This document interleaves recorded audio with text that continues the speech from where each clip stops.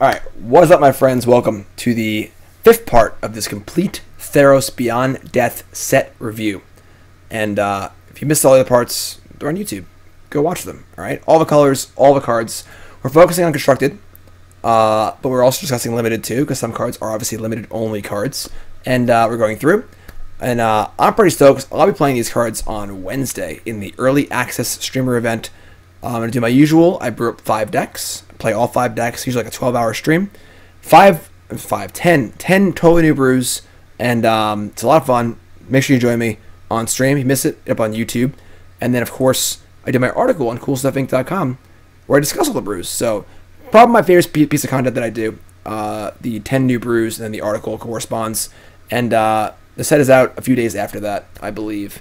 And then my article on Friday, of course, will be the article for that. So, we come to green. Green.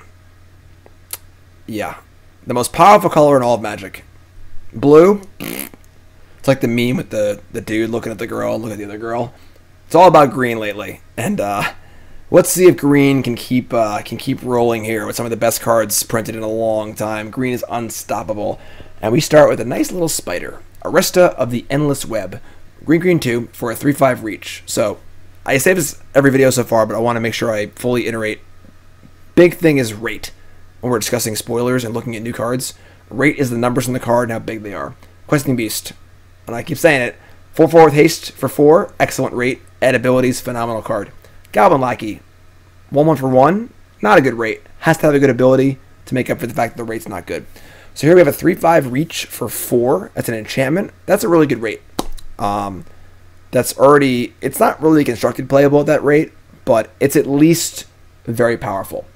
And as the ability, whenever an opponent casts an instant or sorcery spell, you make a 1/2 green spider token with reach. So pretty narrow ability. Most decks have instant sorceries. If your opponent wants to kill this, you get a spider. That's kind of reasonable. The problem is that while you may get a spider or two, what deck really wants this card? Like a mid-range deck maybe, but you know, it's like it's okay. The rate is good. What you're getting is reasonable, but it's just kind of okay. I do like this card. It is rather powerful for what it does. The question is, what deck wants it? Is there a mid-range deck that wants this? A lot of standard is about ramping into really big things or playing little aggressive things. It's not a good aggro card. It's not a good control card. It is a hard counter to Murmuring Mystic. So for all you Murmuring Mystic players out there, I'm sorry.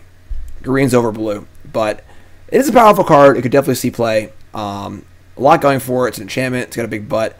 This is the kind of card that will give a red deck fits because they cast their burn spells. You get 1/2s. It has a high toughness. It's definitely against red aggro. And it's a card. It's definitely a card. In limited, this card's busted, obviously. It's a very, very good card. Fun card to watch. Don't underestimate 1/2 spiders with reach. They really stack up very, very well. Chainweb Arkner. 1 green for a 1/2 reach. When it comes into play, it deals damage equal to its power to target creature with flying and opponent controls. So, I mean, if your opponent's playing a lot of flying men, this card's okay.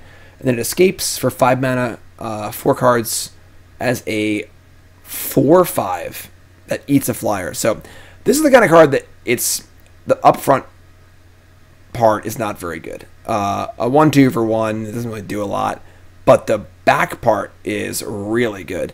Also, the spider has hands, and that's extremely creepy, and I kind of don't want to look at this card anymore. But you put this card in the graveyard and you escape it. That's a very good effect. This is one of the few escape cards you've seen so far that really wants to be in the graveyard and not actually cast on the front side. So kind of a weird card, probably more of a sideboard card, but very good at what it does, coming out of the sideboard or killing X1 flyers for sure. If you kill an X1 flyer with this, even if it dies, oh, I'm sorry, it's not a fight, it's just damage. So if your opponent's playing X1 flyers, this is a reasonable card. Otherwise, not great. And then limited, this card's probably pretty solid limited, honestly. Just jump block and escape it as a 4/5. It's pretty good. So, Destiny Spinner. 2 mana for a 2/3. Why not? You know, good rate. Enchantment.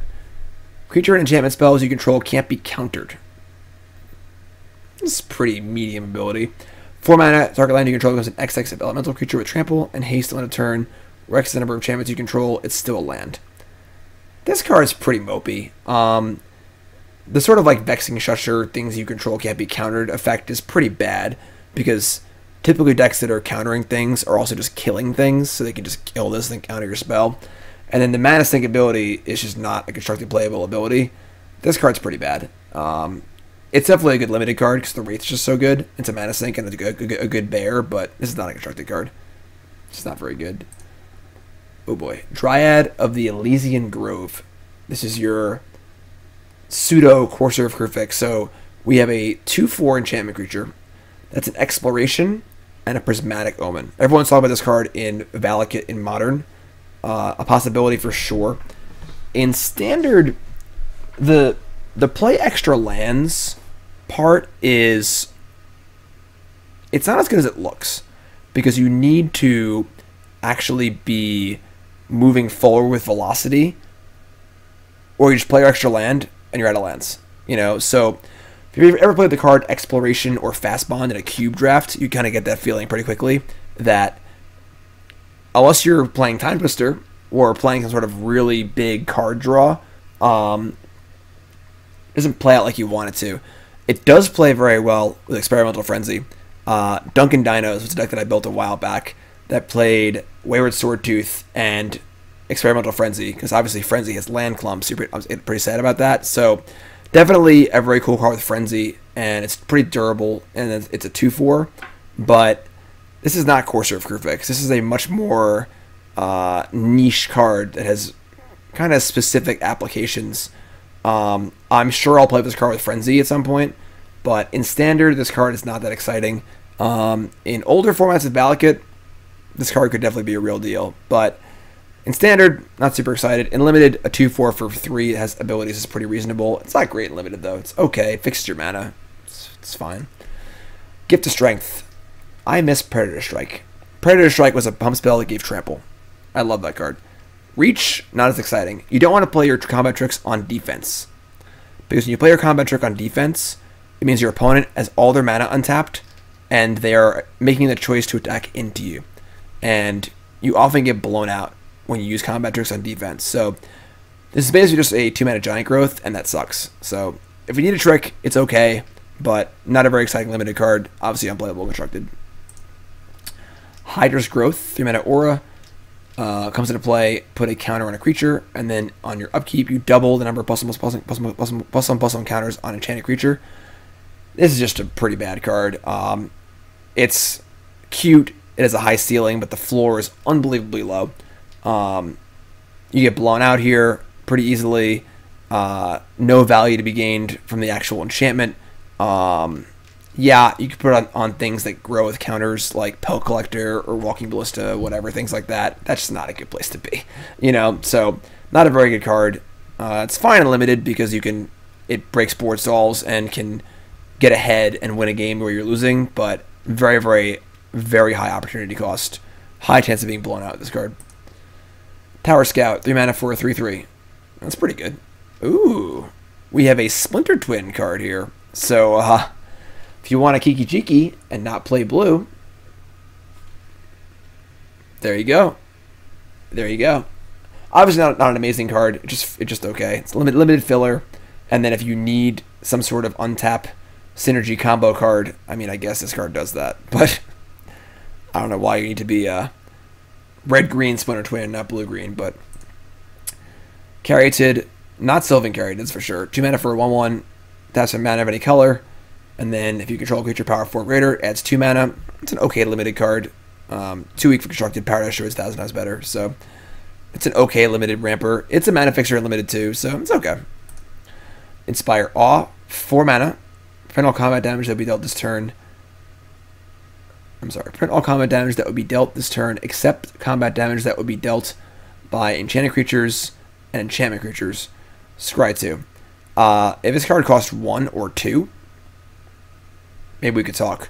But for 4 mana of this kind of effect, I mean, This could be a sideboard card for if you're playing a draft format and you have all enchantment creatures and they have all not enchantment creatures, but this is formatted for a conditional trick is just way off the menu. So not a very good card. I can't pronounce any of these names. Cloth's Design. 6 mana sorcery. So obviously we're only in limited territory here. Creatures you control get +X on a turn where X is your devotion to green. I mean, this is like your game-ending, limited overrun card. But no trample's not good. This card will certainly end games in limited, but don't overvalue this card. The lack of trample is very, very real, and you could easily be in a spot where you just have like 3 creatures in play, and this card, you gotta make land drops play this card, and you have to draw this card, so you have less creatures because you have more lands and you have the sorcery. I could definitely see a lot of spots where people just have this card and 3 creatures against 4 creatures, and they can cast it and force jump blocker too, but it's not that good. Don't overvalue this card. The lack of trample is huge. This is definitely a good mirror breaker in sealed. If you're going wide, this is much better in sealed than it is in draft, because games get gummed up in sealed and you need a card to actually win the game. But in draft, this card probably isn't very good. Loathsome Chimera. 3 mana for a 4/1. It has escape, and it escapes as a 5/2. I'm kind of about this card. A 4/1 for 3 is not great. This is obviously a draft card. But escape is a very powerful mechanic. I've said it over and over and over again that escape is much better than you think it is. So this trades, and then you just escape it back and attack again, and then trade again, escape it back. This card's not amazing, but if you're looking for a mana sink later in the game, this card is definitely reasonable. Not a card you will play all the time, but it's definitely a little better than it looks, because it looks pretty freaking bad. But it's better than it looks for sure. Mantle of the Wolf, 4 mana aura. This card is pretty good. 4 mana aura, +4/+4 for 4 mana. So already pretty good on rate. And then when it's put into the graveyard from the battlefield, create 2/2 wolves. Now it's very important to note that it says when this card is put into the graveyard from the battlefield, not the creature. If it said the creature, you get blown out by Brazen Borrower. You get blown out by exiling removal. But as long as this card's on the battlefield, unless they exile this card specifically, you're going to get the 2 tokens, and that's really good. So, is there a deck that wants this card? Not sure on that. There's still a very high opportunity cost of tapping 4, casting this card, they play a kill spell, you get blown out. But the power level is certainly there. And if you're in a green mirror, or you're in a matchup where toughness really matters and sizing really matters, this card is definitely a very good way to do that. So this card's got a lot of power, and busted and limited. Just busted and limited. Moss Viper. I mean, unplayable constructed. It's playable and limited if you need a blocker. It's not really super exciting. Mystic Repeal. 1 green, instant. Put target enchantment on the bottom of its owner's library. Green just gets all the best cards. Why is this card white? This card is definitely very good. There's going to be a lot of enchantments floating around. This is 1 green, kill a god. That's a thing. That's a thing. So definitely, probably not main deckable. This is similar to Oxidize in that, like, if the format's very weird, this is main deckable, but that could definitely happen. And then it's a great sideboard card. Probably main deckable unlimited because it's just so cheap. And just if you just hit an enchantment bear with this, that's still really good. So I think this card is quite good. The costing here is very, very aggressive.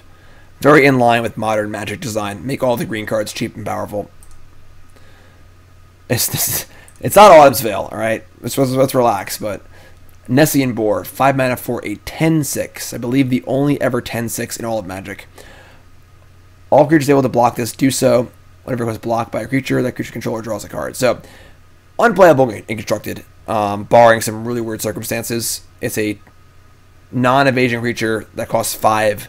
Doesn't affect the board the turn you play it. However, in limited, this card is just bananas good. And there could be some scenario where this card's playable constructed. Giving it haste would be a pretty big game in like a creature matchup, but kind of is a fun card, not really a good card. Very silly and limited though. Just a very silly limited card. Nessian Hornbeetle, 2/2 for 2. It's already a good rate. Being in combat in your turn, if you control a creature power 4 or greater, put a counter on Nessian Hornbeetle. This card's good. Playing this card on turn 2, and then playing a 4 power creature on turn 3, say Gruul Spellbreaker, and attacking for 3, that's not bad. And then it scales up where it grows again. This card is reasonable enough on rate, and then scales really well. Not every deck might want this card, but this card is constructed playable. Yorvo works, sure. There's plenty of good cards to play to pump this. And again, the fact that it scales every turn, so if the board stalls, it grows bigger and bigger and bigger. This is a very reasonable card to constructed. It's not guaranteed to see play, but the power level is there, and then this card's just phenomenal and limited. I mean, it's a bear that's relevant later in the game, which is what limited is all about. Nessian Wanderer, 2 mana for a 1/3 constellation. Whenever you constellate, look at the top 3 cards of your library. You may put a land among them into your hand, rest on the bottom. This card's fine. I would like it a lot more if the lands went to the graveyard. That would make this card probably exceptionally good, but it's still reasonable. You're still getting card advantage off your 2-drop. It's a 1/3. The fact that it's not an enchantment itself is not good. As I said earlier, you want cards that are self-perpetuating. Frogmite is affinity for artifacts and is an artifact, self-perpetuating. Inventor's Apprentice needs artifacts, not an artifact, not self-perpetuating. So this card is not self-perpetuating. It's not an enchantment. If this either put cards in the graveyard or was an enchantment creature, I'd be all about this card in constructed. But without both of those, it's not great. It's okay, but it's not great. In limited, it's great. In limited, this is just gonna, keep your lands flowing, card advantage. The body's fine, but I think this card's a little short and constructed. Nexus Wardens is a 3 mana 1/4 reach, constellation, gain 2. It's a defensive limited card. I could see if there's a deck that's desperate for sideboard cards against like a flyer deck or an aggressive deck, but probably not. It's just a limited filler defensive card. All right, we come to Nylea, so the green god. So far, Heliod has seemed like the best god so far, the white god. Nylea is a 4 mana god. It's a 5/6. It's a creature if you have 5 or more devotion. Creature spells you cast cost 1 less to cast. Tap 3, reveal the top card of your library. If it's a creature card, put it in your hand. Otherwise, put it in your graveyard. Not loving Nylea here. Green is one of the better devotion colors because it's so based on permanence, mana acceleration, and getting things in play. So Nylea probably one of the easier gods to turn on. But I think with the gods, you're going to ask yourself, would I play this card if it wasn't a creature? And the answer is definitely no. 4 mana for an enchantment that reduces your creature's costs and slowly finds creatures is not good at all. So this card has to be a creature to be good. And even then, a 5/6 indestructible creature for 5 or for 4 isn't even that good. So Nylea is a decent mana sink, but it does not really impress me. This feels like honestly one of the worst gods. The red god at least has some sort of like explosive potential. Pretty not thrilled here with the Nylea. Nylea has a 4/1 though. It's a 5 mana 5/3 trample. It's a limited filler card. You play it if you need it. Don't play it if you don't need it. Nylea's Huntmaster is a 4 mana 4/3, so reasonable rate. Comes into play, creature gets +X+O, extra devotion to green. This is an okay limited card. Cuttable, but reasonable. Can push some damage through. It's okay. Hey, it's the preview card I got for CoolStuffInc.com. Nylea's Intervention. Green X. Sylvan Scrying X times or double Hurricane X times. This is a weird card. I did a whole article on this card on CoolStuffInc.com. Honestly, go look for that. I'm going to skip it. Go read the article. I talked about it for like 2,000 words. I'm giving you homework. CoolStuffInc.com. Search for Jim Davis. Search for my article on this card. Nyx Bloom Ancient. I know it's a meme and in set reviews, you call a card a commander card. Oh, it's gonna be a fun commander card. Oh, it's gonna be a fun commander card. Well, excuse me when I say, oh, it's gonna be a fun commander card. Probably not playable and constructed. This is a very silly, over-the-top card. 7 mana for a 5/5 trample. If you tap a permanent for mana, it produces 3 times that much mana instead. That's a lot of mana, but in constructed, I mean, it's a 5/5 for 7. You know, I don't think we're... sorry, a permanent for mana. Sorry. What are we doing here? What do we really need 45 mana for? You know, so Nissa, who shakes the world, is a little better than this card. It's not outside their own possibility this card could see play, but this is more of a kind of a casual fun card. In Limited, this card actually isn't that good. Also, you have some big mana sink. You're not doing much here. You have a 5/5 trample for 7. It's not even good. So this is a fun card, a casual card, commander card. That's not a bad thing. That's cool. You know. Yes, you don't need to cast Hydro Crisis for 50. You know, casting it for 10 is usually fine. It's usually fine. This is a very over the top, very silly card. Nyxborn Colossus. Hot take. Are you ready? Nyxborn Colossus is better in Limited than Nyxborn Ancient. Nyxbloom Ancient. That's all I gotta say. That's all I'm gonna say. Nyx Herald. 3 mana for a 2/3. So rate's not very good. It's an enchantment creature. Beginning combat in your turn, target enchanted creature or enchantment creature you control gets +1/+1 and trample in the turn. This card's pretty bad. If it gave a counter, I'd be all about it because it would scale well later into the game.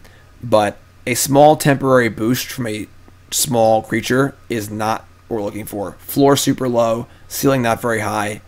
This card's not very good. I would not want this card in my draft deck most of the time. If you need a way to push through, it's okay, but this card's not very good. Oh, I'm sorry. It's any enchanted creature. I'm sorry. I read it as another enchanted creature. I apologize. So it can't target itself. So it's basically a 3/4. Okay, the card's fine. I apologize. I read another, and it's not there. So at base level, it's a 3/4. That makes it a lot better. So definitely a reasonable card. My bad. Reading is hard. Omen of the Hunt. 3 mana for enchantment. This is a flash rampant growth, and land comes in tapped. A lot of the 3 mana ramp spells come in untapped. And sacrifice the Scry too. If you want a ramp spell, you can do worse than this card, but this is not a very good devotion enabler because it costs 3. It's not a great constellation enabler because it costs 3. This is mostly just a bad ramp card. There's a much better green ramp card that we're going to get to when we get there. So this card feels like one of the worst omens to me. Not very exciting. Ban Brawler. 6 mana for a 4/4. Comes into play, fight something.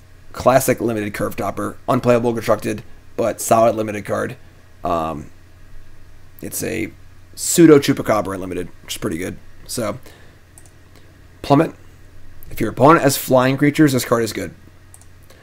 Relentless Pursuit. 3 mana for a sorcery. Reveal top 4 cards of your library. Put a creature card and or a land card from among them into your hand. Put the rest in your graveyard. This card is not bad. We see this effect pretty often in graveyard kind of centric sets. It's a lot better at 2 than it is at 3 because, as you said earlier, with the Read the Bones card, 3 mana is a tough spot on the curve, even in Limited. You know, Magic is a very threat dense, snowbally game now, and if you're spending your turn 3, especially on the draw, just to get some minimal value, draw some cards, that's not great. But there is a lot of potential value here. If your deck is very creature dense and you're likely to hit a creature and a land, that's pretty good. But this card is worse than it looks. The opportunity cost here is very high, and Gift of the Gargantua was not a very good card. So there's a fail rate here of not hitting a land or a creature. There's a tempo rate here. It's okay. It's okay, but this is no Gather the Pack. This is no Grizzly Salvage. This is not a good enabler and not a great card advantage card. It's just a very medium, limited-esque kind of fillery card. Renata, Called to the Hunt. So the green has the worst god, and I'm not thrilled with the green demigod either. 4 mana for, at worst, a 2/3. So on rate, we are not looking at a good one here. Green is the best devotion color, but it has a star for power, so we have, a possible 4/3, 5/3, 6/3, etc. Each other creature you control enters the battlefield with an additional +1/+1 counter on it. I would ask why this card couldn't cost 2 or 3, but screw green. Green's been too good lately. This card sucks. You don't want to make the cards you cast after this better. You want to make the cards you played before it better. Or you want your enabler to be something you play early to enable your future plays.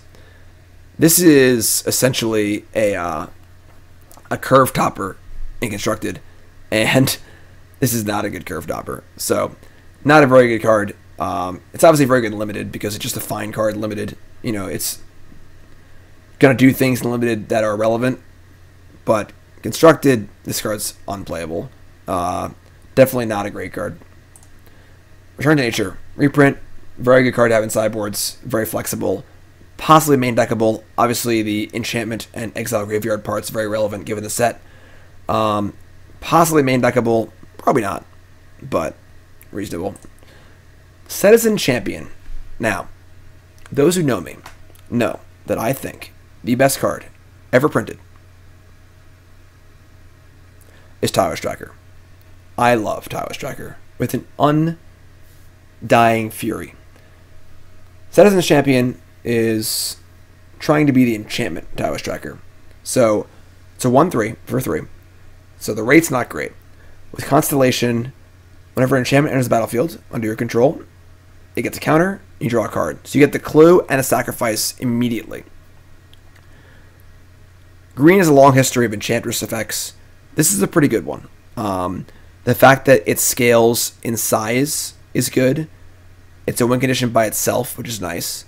And then once it gets to like 4 or 5 toughness, it starts to be hard to kill by non-black removal spells.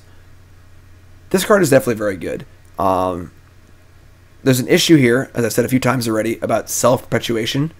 This is not an enchantment. So Eidolon of Blossoms was really good because it was a 2/2 for 4 that came into play and triggered on itself. It was an enchantment itself. So again, the Frogmite effect. It's an artifact that helps artifacts. If this card was an enchantment, it'd be busted, obviously. But this is a very good card. It's hard to know exactly what you want to do with this card. Play white for Banishing Light. Play black for Deadweight. Play enchantment creatures. You could put auras on it. It's like a Saram, sort of. I don't know what this card wants to go exactly, but it is certainly powerful. And this card has needs, basically. Tracker has no needs. You just play lands. It likes fetch lands. Doesn't care. Just play lands. Play lands, crack clues, play lands, crack clues. This needs you to play a lot of enchantments, and that's certainly a very big deck building cost, but the power level is certainly there. There's potential here. I'm not sure what deck wants it. I'm sure I'll build a lot of decks with this card, but we'll see. We'll see what it does. Definitely a good card, and obviously busted at Limited. Just dumb, rare, and Constructed, busted at Limited. Citizen Petitioner. Green 1 for a 2/2. Comes into play, gain life for your devotion. This is a sideboard card. I could see, this is pretty comparable to Nylea's Disciple. I would say it's better than Nylea's Disciple in that it's on a more relevant part of the curve. But it's just a sideboard card. If Burn's a deck, this is a card. This card's fine and limited. I would say this card is better in Constructed than Nylea's Disciple, which is a 3/3 for 4, if you don't know, and worse in Limited than Disciple, because a 2/2 is worse than a 3/3, basically. So, okay in Limited, sideboard card in Constructed, certainly a card you want to keep an eye on, but not very exciting. Citizen Skirmisher is a 2-drop, so just bear. Constellation, whenever enchantment enters the battlefield under your control, you get +1/+1. So it's just a pretty mopey card. If you need a bear in Limited, this card's fine, but unplayable Constructed. 2-drop in Limited is fine. Not very exciting. Citizen Training, 2 mana for an enchantment. Comes into play, draw a card. +1/+0 and trample. So now, this is the kind of orbit I like, because it completely replaces itself. You play it, draw a card, there you go. Simple as that. The effect is not great. It's only +1/+0, but it's cheap. Cantrips. This is a velocity card. This is a card that triggers your constellation effects. It triggers your heroic effects. Triggers your power effects. Probably not good enough for constructed. This card costs 1. I'd be all over this card in constructed, like all over it, like white on rice. But in limited, this card's very reasonable. Don't underestimate this card. This card is a lot of little things coming together to form a nice overall package, and this card's sweet. It's not even a word. Skola Grove Dancer. It's a bear. Whenever a land is put into your graveyard from anywhere, gain 1 life. Put top card of your library into your graveyard. Sure. So, just another bear. It's an enchantment. It's constellation. Helps people escape. If you need a bear, it's fun. The Binding of the Titans. 2-mana saga, uncommon. Chapter 1, each player puts top 3 cards of their library into the graveyard. It's your opponent too, which sucks because you're going to get their escape stuff going. Then you exile up to 2 target cards from graveyards and gain a life for each card exiled. And then Chapter 3, return a creature or land card from your graveyard to your hand. So, kind of a weird like graveyard enabler, graveyard hate, then regrowth card. This card's pretty slow and crappy. I don't really like this card that much. I don't like that it helps your opponent. It's like, it's bad graveyard hate, it's bad recursion, it's bad self-mill. I don't like this card at all. The first row in games, 4 chapters. 3 mana to make a 1/1.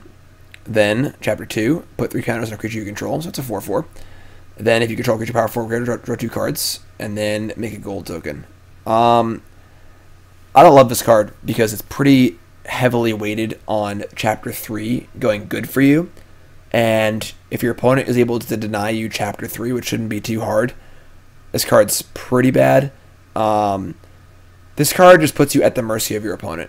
If they're playing interactive removal spells, you're getting blown out. You know? They're going to kill your creature in response to the counters. You're not going to have a creature for the power 4 or greater. The gold token doesn't matter. It makes a 1/1. A gold token is a treasure token. It makes a mana. It's a Lotus Petal. So, this card is definitely fine and limited, but this is not a card for constructed at all. Not super exciting. Voracious Typhon. 4 mana for a 4/4, so already great, good, and limited. Escape for 7, exile 4 cards. It escapes to 7/7. Yeah, this is like bread and butter limited card. Not a great, I mean, obviously not playable in constructed. Questing Beast, LOL. But in limited, this is like your bread and butter 4-drop. This card seems very good. Any card that has reasonable upfront stats and then is also good later is just your perfect limited card. So, great and limited. Obviously, not Questing Beast and constructed. Warbriar Blessing. 2 mana for enchant creature you control. When it comes into play, the creature fights a creature you don't control. I think it's a little toughness boost. I like this card a lot. I think that this is the kind of aura you want, where it's more of a spell, and the aura part is a nice little bonus. This compares very favorably to the red one. That's +2/+7 first strike. This makes your 3/3 kill their 3/3, and now you have a 3/5. I'm huge on toughness pumping in limited. I like it so much more than power pumping because the 4/2 just trades with the 2/2, you know, but the 3/5 or whatever is much more durable. And obviously you don't want much of 1/4 in your deck, but if you're pumping a 3/3 or a 4/4 with this, you have a very nice card left over and a removal spell. This is a top-notch limited card for sure, and then unplayable constructed. Maybe Boggles wants this card in some weird corner case scenario, but not super exciting. Alright, we are there. This is one of the more exciting cards in the entire set. We have not seen a 2-mana non-creature ramp spell in Standard in a long time. No Rampant Growths, no Fertile Grounds, nothing like that. So, the ability to go to from 2 to 4 has been only achievable by creature ramp. Paradise Druid, so on and so forth. So, the uniqueness of this card alone demands your attention. And then the fact that it also has a mana sink on it too. It's an aura. It's devotion. This card's really, really real. Growth Spiral is... Sure. I mean, it is 2 specific colors. It's not a guaranteed ramp card. It's a slightly different card, but sure. You're right. I'm wrong. You got me. But this card is definitely a very real card. Yeah, it sucks because a lot of the green devotion cards kind of suck. But this is real. This is a ramp card. And the fact that it has a mana sink ability on it for when you're flooding is also pretty nice. Don't sleep on this card. End of story. The card's very good. It's also very good in limited too. So it's fine in limited. It's not amazing in limited, but it's fine. That's it for green. So not super impressed with the green god or demigod. There's been a lot of power in the demigods and the gods in other colors, but not too great. Not too great for green, which is good. Because screw green, honestly. I'm tired of green. Green's been too good lately. So let's keep going here. If you're watching on YouTube, of course, there'll be a different video for the other colors. We've already done all the colors now. White, blue, black, red, green. If you missed any of those, they'll up on the YouTube over the next few days. We got multicolor to do, and we got colorless to do. And I can't believe it's almost 2 a.m. It's taking so long. I love it. If you haven't followed the stream, hit the follow button. If you're watching on YouTube, please take a second. If you enjoy what I'm doing here, this is my first set review. I'd love to hear your comments. Please like the video. Leave a comment. What's the best card in green in this set? And then subscribe to the channel. And then let me know your feedback. This is my first time doing a set review. Do you like it? Do you not like it? I need your feedback to know what you like. So, YouTube folks, multicolors next.